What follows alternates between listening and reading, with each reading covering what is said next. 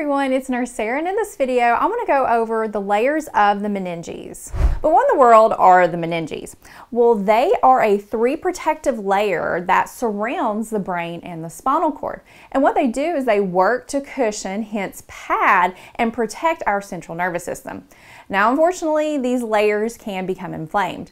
And whenever they do, they can lead to serious complications that you're going to see in a patient who has meningitis. And to help you remember those layers, remember a mnemonic I created called PAD.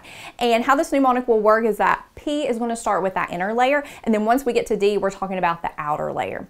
First up is the pia mater. This is the innermost layer, and pia actually comes from Latin and means tender, delicate. So this layer is very tender and delicate, and what it does is it sticks directly to our brain and spinal cord. And it's highly vascular, so it helps deliver nutrients and oxygen to our CNS. Next is the arachnoid mater. This is our middle layer, and the word arachnoid comes from Greek and is associated with spider-like. So what's one thing that we all associate spiders with? Creating web-like structures, and that really helps describe this layer. So this layer is a thin web-like layer that has these web-like fibers called trabeculae that extend down into that innermost layer, the pia mater, and it's going to help form a very important space I want you to remember called the subarachnoid space.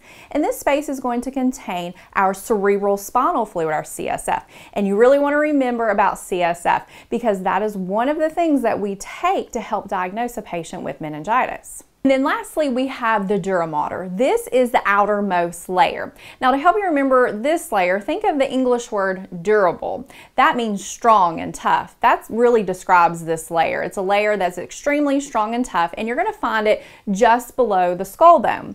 Now, above this layer is a special space called the epidural space, and then below this layer is the subdural space. And you may hear epidural and subdural related to hematoma, and that is what is talking about whenever we're talking about the hematoma, because a hematoma is like a collection of blood outside of those blood vessels, so a pocket of blood.